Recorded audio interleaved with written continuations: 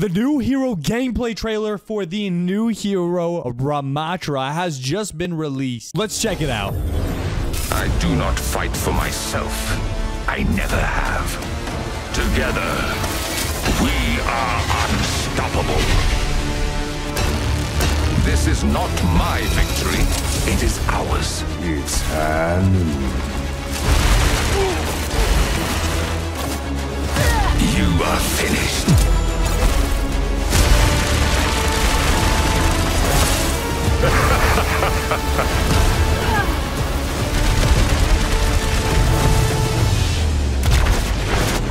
Come, let us punish them.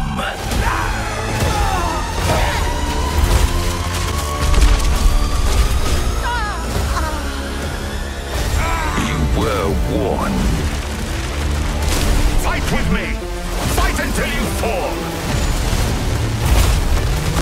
I will break before I yield.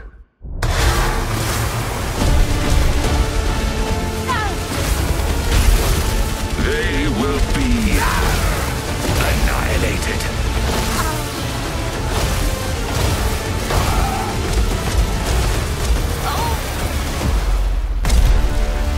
This is not cruelty.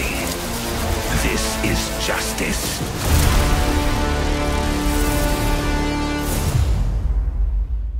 Now, for the most part, I really did just want to check out the trailer, but there is one huge thing that I noticed when watching the trailer, and it's his fire rate. At least in his big boy tank mode, he seems to have the slowest fire rate in the entire world, which makes sense. And I know they could be doing this because it's a trailer and they gotta make him look strong so people want to play the new hero, but it also looks like it does a load of damage, which kind of scares me because we don't need another tank that does a stupid amount of damage. I'd love a tank that's role is not to out damage our DPSs. He definitely seems like a hero that you're gonna have to put a lot of time into mastering him. With him having 2 different forms, with different abilities in each form, it's definitely going to take a lot of time to learn those abilities and use them to their full potential. One thing that I've been interested since we learned about this whole 2 form thing is I'm wondering if people are going to find one form that's just kind of better than the other form and just stick with it and play mostly with that form. Obviously switch here and there if you need a little bit more range,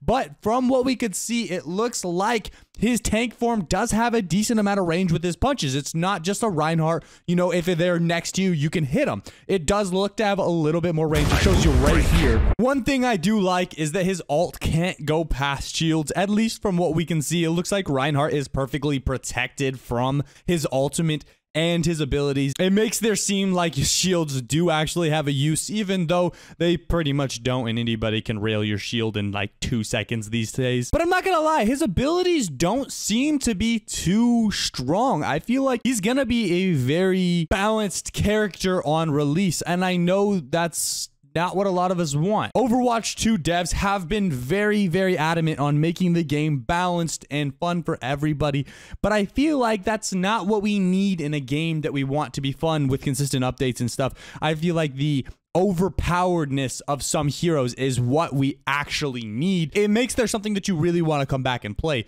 Oh, there's this hero that I can come and play and absolutely demolish everybody, even if I'm absolutely dog water at the game. That's what's fun to some people. And I know a lot of you guys might disagree, but that's kind of what keeps games alive. Like Fortnite, when they were doing weekly updates that brought in something weekly that was absolutely overpowered or just super fun and made the game completely different, that's what we enjoyed. Not when we bring a character in that just feels like the rest of the game that's still just as balanced as every other character and just as boring to play. It doesn't make any sense for us who want to come back and play a game that just going to be continuously balanced and we know what we're getting every single time we show up. I'm a huge fan of Ramatra's backstory. I love the whole Omnic Destroyer thing that he really did try to become one of the good guys and understands now that that's just not going to happen and he's got to pave his own path for himself. I really like that. I think that's lore is something I've always really liked with Overwatch. They've always had good lore between their game dialogue and their cinematics, and just everything that they do